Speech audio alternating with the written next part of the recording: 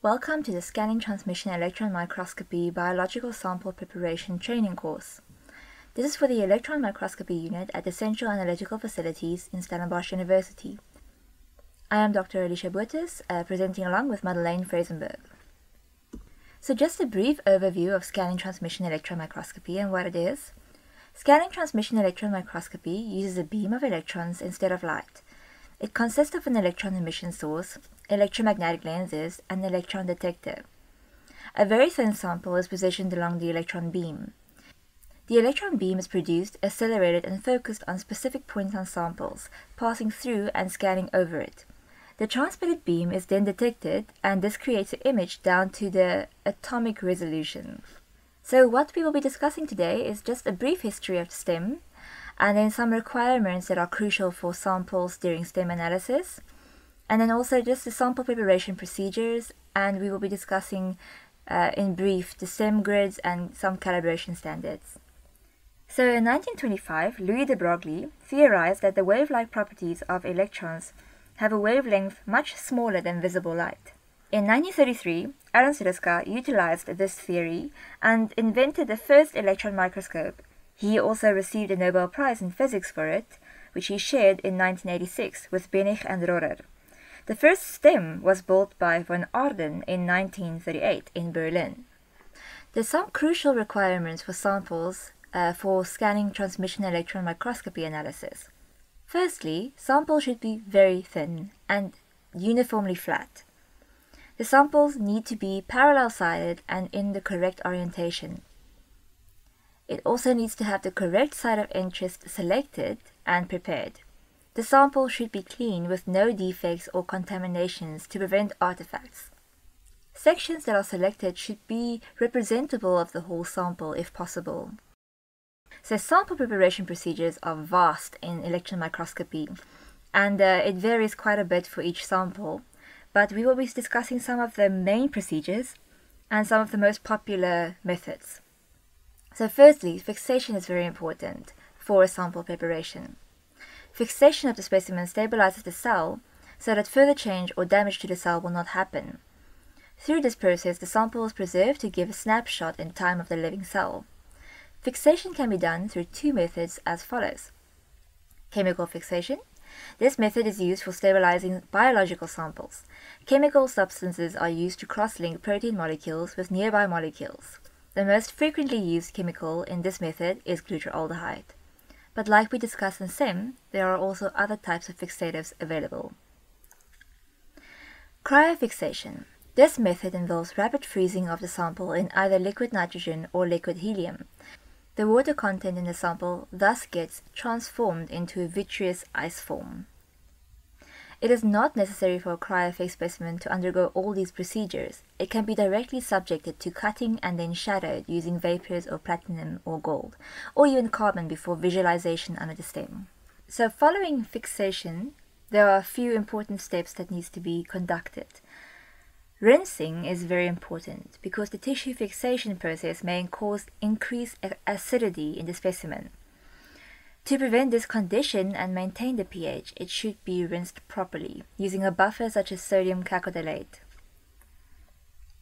Secondary fixation is also important to increase the contrast of the minute structures inside the specimen and to give it more stability. A secondary fixation is carried out using osmium tetroxide, normally. Without inducing any change in the feature of the structure, osmium transforms the proteins into gels and increases the contrast between nearby cytoplasms by binding regions of the phospholipid heads. Then the following step would be dehydration, which is a crucial step indeed. Freeze drying or dehydration of the specimen is the process by which the water content in the specimen is replaced with an organic solvent. Ethanol and acetone are the frequently used solvents in this method. Dehydration is important as the epoxy resin used in the further steps does not mix with water. And even without the epoxy resin, it is still important to have a dry sample. The ethanol series that we use in SEM can also be applied here for the drying of the sample, before the dehydration step. Staining for biological samples are usually done twice. This is before dehydration, more selective staining, and then after sectioning, In this process, heavy metals like uranium, lead, or tungsten are used to increase the contrast between different structures in the specimen and also to scatter the electron beams. Then we move on to infiltration. This is normally done using an epoxy resin. This penetrates the cell, which will then occupy the space and make the sample hard enough to bear the pressure of sectioning or cutting. This process is also called embedding. The resin is then kept in an oven at 60 degrees overnight to allow for setting. This process is called polymerization. Then we have polishing. As we mentioned, we need the sample to be completely uniform flat. After embedding, some materials are subjected to polishing. Polishing specimens reduces scratches and other defects. So this helps remove anything that can minimize the quality of the image. Ultrafine abrasives are used to give the specimen a mirror-like finish. Then we have cutting. So this is a very crucial and final step. For study under an electron microscope, the sample should be semi-transparent to allow the passage of electron beams through it. To achieve this semi-transparent nature, the sample is sectioned into fine sections using a glass or diamond knife, normally attached to a device known as an ultramicrotome. Once the sections are cut, they are moved to a copper grid to be viewed under the microscope. So here I'm just showing you a quick example of a sample preparation procedure. So the steps are to firstly start with the primary fixation, which is normally 2.5% glutaraldehyde in a phosphate buffer or cacodylate buffer. Then we move on to a post-fixation with 1% osmium tetroxide. This darkens the surfaces it binds to, so it provides a very clear contrast. And then number 3 is where we stain with usually a urinal acetate at 1%. In 70% ethanol, because this will help with the solubility of the urinal acetate and then prevent some precipitation to form, and it also helps the urinal acetate to penetrate the tissue faster. Uranium is a heavy metal. When it binds to proteins and lipids, its high electron density produces a clear contrast within the sample. So step 4 is to prepare the epoxy resin, if you require it. There are many different types of embedding media, but epoxy resin is the most widely used and best option for morphological studies. Araldite and EPON resin are the most popular. Number 5 is to infiltrate with the resin via propylene oxide. Since araldite and EPON are not reactive with alcohols, propylene oxide acts as a transition solvent between the alcohol dehydrations and epoxy resin. The graded process shifts from 100% propylene oxide to 100% resin. The propylene oxide is volatile and highly toxic, and potentially carcinogenic, so it's very important to wear your PPEs. You can also have an alternative where you use acetone as the transition fluid. The next step is sectioning, and we will discuss this in more detail later. So staining is a very crucial part of preparing your samples, especially if it's biological samples, so you can have an improved contrast and see everything you wish to see in your sample. Staining in biological specimens is usually done twice, like we mentioned, before dehydration and after sectioning. Staining before dehydration is done in block, while in staining after sectioning, the sample is exposed briefly to an aqueous solution of metals. In this process, heavy metals like uranium, lead or tungsten are used to increase the contrast between different structures in the specimen and to scatter the electron beam. So negative staining is normally used when we talk about staining in scanning transmission electron microscopy. In this instance, contrast is not applied to the object but to its environment, using heavy metal salts. This causes the electron beam to cross biological material easier than the surrounding space. Some of the important factors and problems that need to be considered during the staining process is that the selection must be in accordance with the pH and the electrical charge of the sample, as well as the contrasting solution and the EM grid. Resulting precipitates and the lack of spreading of the sample are the most common inconveniences caused during the preparation. Besides the stains, the factors such as fixatives, buffers, rinse water, and the dehydration steps, the rinsing time, the type of embedding medium, and the level of polymerization of the medium, as well as the sectioning thickness, influences the contrast as well.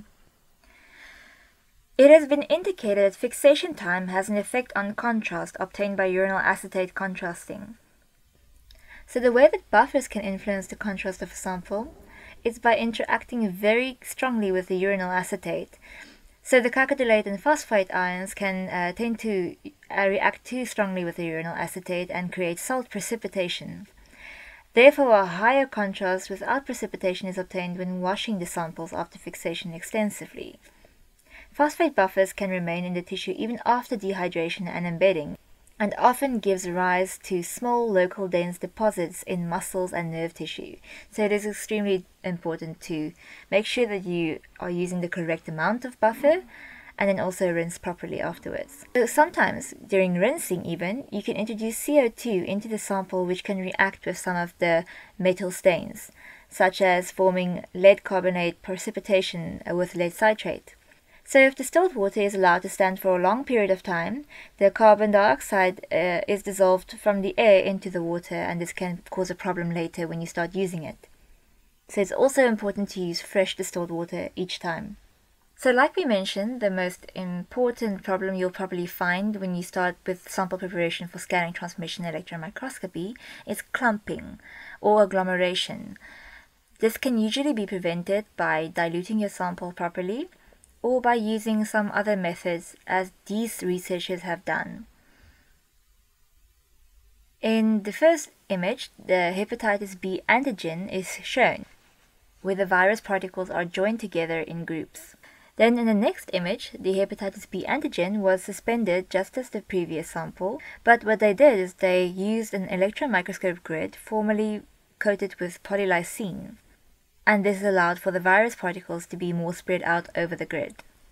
So there are all these types of research and studies and literature that you can use to find solutions to your problems. It is also a good idea to speak to analysts of microscopes to establish a good procedure that will work for your sample. There are a few types of stains.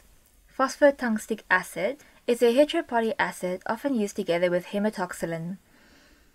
PTA binds with fibrin, collagen, and fibers of connective tissue. It replaces the anions of dyes from these materials and selectively discolors them. Urinal acetates, the most popular, this enhances the contrast by interaction with lipids and proteins, and forms a yellow needle-like crystal precipitate if not used in the right concentration, and if redundant UA is not removed from the section. It is also important to not expose the UA to UV light. Then we have lead citrate. The double contrast method of ultra-thin sections on grids with urinal acetate and lead citrate is a standard routine contrasting technique for EM. It enhances the contrast by interacting with proteins and glycogens, and it will form a water-insoluble toxic white precipitate if not used strictly under CO2-free conditions. The enhancement of the contrasting effect depends on the interaction with reduced osmium, since it allows the attachment of lead ions to the polar groups of molecules. Here is a sample of a bacterium. Note the fine structures in the very good image presented by the proper staining method. So the stains we are discussing here are just the most popular. There are many products out there available for each type of sample. The next few stains that we will mention is hematoxylin and osmium tetroxide. Hematoxylin stains cell nuclei blue, and in combination with other stains can show the layout of a cell. It usually is paired with something like eosin. Osmium tetroxide is a good fixative and excellent stain for lipids in membranes and structures in vesicles. So earlier we spoke of sectioning and preparing thin sections, and here we discussed it in more detail. There are a few methods available, but the most popular will be ultramicrotome. But there's also other things such as ion mining and electrolytic thinning. In ion mining, charged argon ions are fired at the sample surface until it becomes transparent enough. Electrolytic thinning, also known as jet polishing, is used to reduce thickness to 100 nanometers by placing the specimen in an electrochemical cell as an anode. And then we have the ultramicrotome. The sample is reduced to a very small section by mounting the sample onto a holder against a cutting tool, which is usually a diamond knife or a glass knife. There are some disadvantages of each of these methods. Ion mining can lead to differential milling, which distorts the sample. The electrolytic thinning is mostly useful for conductor specimens only. And then we have the ultramicrotome, which can sometimes cause compressions and artifacts in materials that are softer, or if the embedding didn't go properly and the epoxy is still not completely set. So finally, we will be discussing some of the specimen grid types, and we will just be briefly brushing over some of the most important ones. Because the specimen is so thin and small, it must fit on a 3x3 mm copper grid. Any data obtained from TEM analysis is not necessarily representative of the entire sample, therefore. So there are quite a variety of grid types available for each type of sample and anything that you require for your sample. These grids can range from 25 to 100 microns, and the hole width can vary from 25 to 288 microns.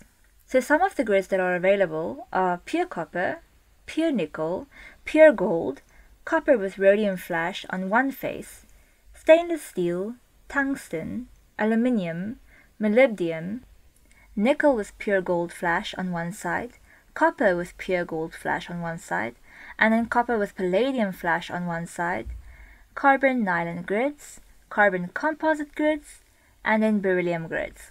And that's just to name a few. Carbon nylon grids are used as a low background support membrane. And then carbon composite grids have no titanium contamination and are more thermally stable than most grids.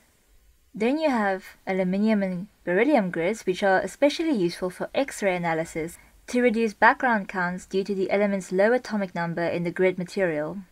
Then you have the stainless steel grids, which provide an economical alternative to etched grids. You also get hexagonal holes, slotted holes, and grids with special patterns, and also coordinated grids with a numbering system. And then we have the diamond TEM grids. They have unique properties. They display a thermal conductivity roughly 4 times that of copper. That means heat is carried away more effectively. Grids are formed by chemical milling, also known as etching, or electroforming, also known as deposition. There are so many options available for your sample specifically.